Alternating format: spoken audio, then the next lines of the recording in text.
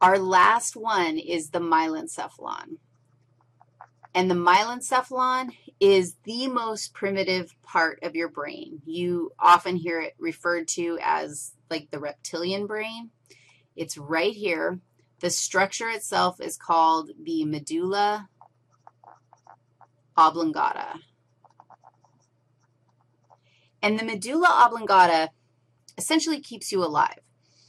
You can actually, probably not you, but critters have been known to lose all of their upper brain parts, maintain an intact medulla oblongata, and survive. And Mike the headless chicken is an example of that.